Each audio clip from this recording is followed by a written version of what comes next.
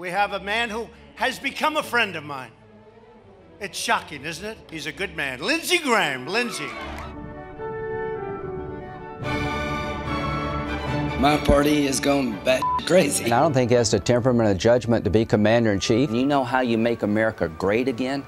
Tell Donald Trump to go to hell. Donald Trump is the most unelectable Republican I've seen in my lifetime. He's not fit to be president of the United States. The Republican Party has been kind here, bringing out the worst in us. Disparaged women, opportunistic religious bigotry, race baiting, xenophobia. He's a jackass. No, I don't think he's a xenophobic, race baiting, religious bigot as president. You don't have to run for president and be the world's biggest jackass. I think he's a kook.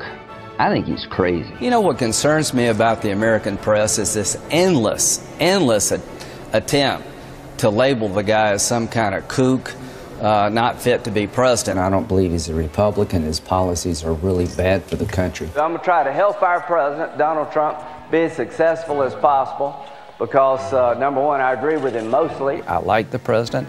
I want to help him. I hope he's successful. Trump's foreign policy is a complete disaster. I think this strike was a game changer. There's a new sheriff in town. What President Trump has done is historic, deserves the Nobel Peace Prize, and then some. If Jeff Sessions is fired, there will be holy hell to pay. The president's entitled to attorney general he has faith in. I trust Deputy Attorney General Rothenstein. Here's what I say to Mr. Rosenstein.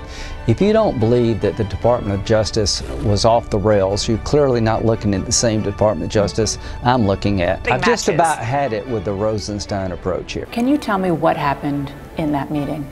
In your own words. No, I want to make sure that I can keep talking to the president. And somebody's got to explain this to Trump, so I guess that'll be my job. If you don't like me working with President Trump to make the world a better place, I don't give a